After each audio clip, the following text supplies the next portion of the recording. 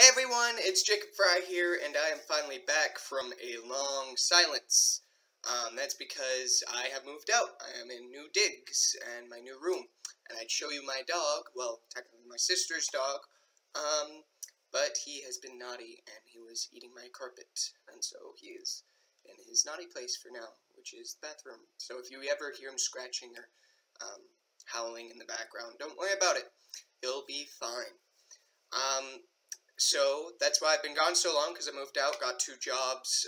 Well, I already had 1 job, so I got another job on top of that to pay rent and all that during my business and working hard. So that's where I've been for about a year now, and I'm sorry for that.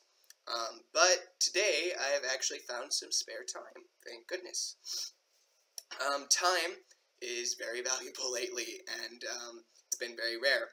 The only reason I have time today is because my computer has been stuck rendering, and it's been rendering for about 2 weeks, up to 19 minutes per frame, and it's got 300 frames to work through, and you can do the math on that, and that's just, that's at 24 frames per second. That's not a lot of video, and I'm in this in-depth year-long project, so I won't be able to make a lot of videos lately.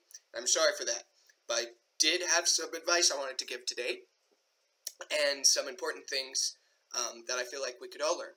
And I might have covered this topic before, I'm not entirely sure, but it's always good to reiterate. So today I want to, my goal is to help improve your lives a little by tweaking how you use social media and online, how we spend our viewing bucks, per se. Every time you look at something online, you give them money for looking at it, or they paid to have you see it so you can go buy something. That's basically how online works. You're either giving money, or you're looking at paid products, or paid placements. And it's gotten so big nowadays, there's like warnings now saying, hey, there's a paid commercial in this video, or whatever. And I just want to say that as I've gotten older, and as I've noticed a lot of things, I start dealing with considerably less bullcrap and less immaturities, because we all don't have time for that. And I don't want to waste my time watching people be immature, or dealing with immature people, or have my relationships with immature people. And I don't mean this to sound horrible, and I don't mean this to not teach people, but it's just, some things are so useless and such a waste of time, it's not worth dealing with, and it's better to cut that out of your life. At your discretion, don't do anything stupid, naturally, but cut people out of your life that are wasting a lot of time, causing a lot of drama, and being very immature about things, and that's a very hard lens to look through, and especially without coming off sounding like a complete jerk, which I might be right now, but it's better. A lot of people worry about cutting people out of their life, because one of the biggest temptations is they want to look after them, but and especially when the people are immature enough to pressure them and depend on them so much that they put themselves in a position where the person you're worried about cutting out is actually more important than you. And that's how it happens. They hurt you by being dependent or being immature in some sort of way. By being dependent and being immature, and whether it's wasting your time or hurting you or using you, and then when you try and cut them out, they all say, well, I can't live without you, and all sorts of other stuff, and they naturally have bad reactions to that, and then it's a subliminal message saying that you are responsible for their well-being, which you are very much not. They are responsible for their own well-being. So that's how to cut someone out of your life. Not what I was going to talk about today, but you're not responsible for anyone's well-being except yourselves, and maybe if you're a parent, your kids, until they're 18 at least, about their well-being and stuff like that. Otherwise, friends and acquaintances, bullies, people, anyone, not your concern. I don't care how bad they are. We help people to help people. Yes, it's good to help people. But when that help starts hurting you, you're more important than they are. Always look out for number 1. You are more important. And don't let people depend on you 24/7. It's okay to lend a shoulder to cry on. Do that as much as you can, possibly. Please help people. But the goal is to get them independent, not dependent. And I wasn't even going to talk about this today. This is completely off. But let's get back on what I wanted to talk about. So that's how you cut people out of your life and how you help people in a nutshell. What I wanted to talk about is how we spend our viewing bucks. And what I mean by viewing bucks is whenever you're online, you view things and see things every day. And they're either paid for you to see them, so you're like, oh, look, an ad or a product that I might want to buy. Or you're giving money to someone else for watching their stuff. And so what I mean to say is, like, take Snapchat, for instance. I hate everything that the, what's the word? The basic, not basic Snapchat, but, like, the factory Snapchat gives you. And there's no way to turn it off, as far as I know. I haven't looked into it yet. But their newsfeed, for instance, when you scroll over to look over at stories and stuff, which Snapchat is amazing, great for talking with friends, great for watching videos, following people you love, but, like, their newsfeed is just complete bullcrap. Just scroll through it one time, like, meaningfully look through it. Like, it's either just thirst pics, which, if you don't know what those are, don't look it up. It just means trying to get you attracted to people and just showing really sexy bullcrap pictures of famous people and then animating them. And there's thirst pics, and then there is just straight up clickbait. There's drama bait, and it's just all bullcrap, and it's useless to you. It's just a bunch of people that's useless, or it's feminists preaching. And whether I'm not going to touch feminism, yes or no, whatever. I personally don't like it. I'm not going to touch it. And it's a lot of preaching and a lot of propaganda from anything there. It's just propaganda all over. And I hate it because it's absolutely useless to me. I don't care if Khloe or Kim Kardashian did this. I don't care if some popular person did this. I don't care if actors broke up. I don't give. And no one should give, because if you don't personally know them, it shouldn't matter. It shouldn't worry. And every time you look at them, every time you open that, you give them money. You're spending your viewing bucks and you're spending your time seeing what they do. And I clicked on a few of those in my day just to see, like, are they really, like, what are they really talking? Or I was tempted by the clickbait, not gonna lie. And it takes like 10 to 15 minutes of wasted time to read that. And it drove me nuts. Like, why? Like, why is this important to anyone? Like, oh, look how they dressed today. Look how they dressed tomorrow. Oh, look how they dressed yesterday. Look at a mistake they made. It's just tabloid bullcrap. If you don't know what tabloids are, they're like the made-up gossip crap that you hear all the time. And it was like, it's like clickbait, except back in the old days for newspapers. I hope you know what those are, but if you don't, that's what they are. It's just gossip newspapers back, basically. And always claim stuff. You can still find them at grocery stores. But they're just so obnoxious. And when we look at them and see what they're doing every day, all humans, we have this weird innate thing where we're drawn towards drama. And when we're drawn towards drama, we want to know what's going on, especially if it's with someone we know. We want to find out what's going on, why it's going on, whether we help or hurt. We're just like to draw into information. We really shouldn't, but that's what we like to do. That's natural. And we shouldn't be following our natural tendencies. We shouldn't be listening to drama and gossip anyway, but we do find ourselves there. And it's seeped into the entertainment industry. There are channels upon channels upon channels just talking about how A reacts with B, and how B reacts with C, and how D thinks about all A, B, and C. And it's just obnoxious. And between actors and everyone that we don't know, we've never personally met, why do we need to hear about their lives? Why do we need to hear what they're dressing like? It doesn't matter at all. It doesn't impact you. It doesn't help you. It just helps them. That's all it does. It just pays them money for you to watch them. The more you watch them, the more you encourage them to just create bullcrap and useless stuff and clickbaity memes and such. And that's a real big problem.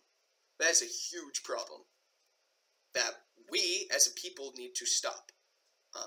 Whether it's useless or not. We need to stop supporting things that we don't support personally. We need to stop looking at things that we don't support personally, because by looking at them, just by looking and seeing them, we are supporting them. Because that's one more view, which is, in some cases, 1 more cent, or 10 more cents, or $100 more to them, to keep creating useless bullcrap that's not helping society. In fact, it's hurting us. And I want to be very specific. This isn't about just kind of cleansing the social media sites of just bullcrap and useless stuff that doesn't help us, but it's the main thing I wanted to focus on today was the individuals. It's hurting us. And I just want to tell you a story. There's this girl I met a while back, maybe 2 years now, maybe even 3, I can't remember. But I'll call her Jay. And Jay, she is an absolutely beautiful, hot, attractive girl. And when I mean hot, I mean really, really hot. Like I was like, whoa, that girl's hot. And you know me. Like, I do my best not to look at skin. I care more about personality. I care more about who the girl is inside, what her dreams are, stuff like that. But I call her hot and attractive for a very important reason. The important reason is she's a 10. And everyone else around her thinks she's a 10. But she thinks she's a 1. Because she's been listening and hearing and looking and seeing all of these beauty standards that social media and social life, and especially magazines, are giving her and feeding her. And she doesn't believe she's good enough, pretty enough, beautiful enough. And she doesn't realize that her personality is what counts. And it breaks my heart, because the more I get to know her, the more amazing I feel like she is. And I always be sure to compliment her, because she doesn't feel like it. And when a girl doesn't feel like she looks good, that does a lot of damage. And in her case, the damage it was doing was she became anorexic. And she's doing better now. She's doing a lot better now, just to calm those beating hearts of you people out there. She's doing great now. But she was really anorexic for a long time, and she was underweight, and she's absolutely gorgeous now, and she was very famished then. And it breaks my heart, because when I gained her trust slowly, which was a very hard and very long process, I found out that she was looking at all these magazines and such, and that's the very first thing I did. I said, you gotta stop looking at these things. And that leaves a void in someone's life. If someone convinces you to stop looking at your social media, that creates a void. And you gotta fill that void with something. And if you just go back to your normal social media, the same problems are gonna come back. And what I'm saying is, things we see every day, she didn't even realize. Her personality, her outlook, her attitude has completely changed since she stopped looking at stuff. She sees herself as much prettier now. And she's doing amazing now, because she's not looking at all these stupid pressures. And I don't mean, this is just one example of millions of examples. I don't mean to focus on anorexia or looks or socialism, I keep on saying socialism, but social media on controlling how the beauty industry and stuff. I don't want to focus on that. What I mean to say is, the point is, she's been looking at this stuff for so long, that's affected her in ways that she didn't even know it was affecting her. And she's changed and grown much lighter and much better. And I'm so glad for that. So glad for that. And the change happened because she stopped looking at these things. And she came up to me one day and said, I have so much more time now, but what do I fill it with? And I feel like I still have a need to connect and stuff. I said, well, yeah, social media is just fine. You can look into all this stuff, but you got to be careful on how you use it. It's a tool. You can build up a wall, or you can break down a house. And we got to use it responsibly and carefully. Because if it's not helping you, if it's not teaching you something, if it's not your friends or your family or getting updates on how people are doing, it's probably hurting you. I'm going to be just straight up honest. It's probably hurting you, or it's completely useless and wasting your time. So why should we be perusing through our social media, wasting our time? Yes, it's okay. It is okay to take a load off and just breathe and live and just relax, and maybe if after a long day of work and you just want to chill out, that's just fine and that's okay to do. Feel free to watch entertainment. Make sure it's wholesome, but just be careful of the entertainment you're watching. what I want to say is take a good, hard, long look at everything you look at every day, guys and girls alike, for anything, for everything, especially any immaturities you don't need, any pressures you don't need, and just cut it out. Cut it out. And I would challenge you to replace it with something uplifting. You know, maybe a little wisdom quote of the day. And you got to be very careful because there's a lot of bullcrap wisdom quotes out there. But if you sift through, you can find something that gives you something good, helpful, and uplifting every day. Or maybe a good, happy story. There's still good news sites out there. I don't know if there's actually news reporting system. I don't have TV, but I know for a fact there's good news sites out there. Pardon me. That will give you good news every day. Like, for instance, fun fact, buffalo are no longer endangered. We have brought buffalo back. They're roaming in fields and big packs, and they're not endangered anymore. That's good news you didn't hear. And you gotta look for those little nuggets of happiness and stuff. Another really, really, really good way is while you're entertaining yourself, make it useful. I mean, it's good to relax and stuff. You don't always have to be learning, but like, I want to give an example, and it's a little plug towards someone that I really love and I follow. I watch a lot when I can on YouTube. And just search today, I found out. And it's this guy who just creates videos on something he found out, and he loves to teach other people he finds out about things and how things are done, how things are made, why certain things in history happened, and he's been pretty, as far as I know, he's pretty darn credible, and he's teaching a lot of these things every day, and he's putting up these beautiful, quick, easy, fun, still entertaining videos while teaching you something. Whether it's useless or not, it's still teaching you something. You think, oh, that's pretty cool, you know? We need to take out all the stuff that's hurting us on a subconscious level and replace it with stuff like that that's helping us. And just little things. Maybe learn a new word every day. You can do anything online, and it can be so powerful for you. And I want you to use it for the power it has, and just stop wasting it for entertainment, because it's so much more powerful. All my animations, which I have a big year-long project on, by the way, which I won't be able to be on much, but I do have some time today, so that's why I decided to get on, because I have some time today. But I taught all of my animation and all of the things I do on my computer, all my writing and stuff, I either did myself without any learning, or I taught myself online, mostly the latter. I taught myself completely how to animate online through Blender, which is the animation program I use.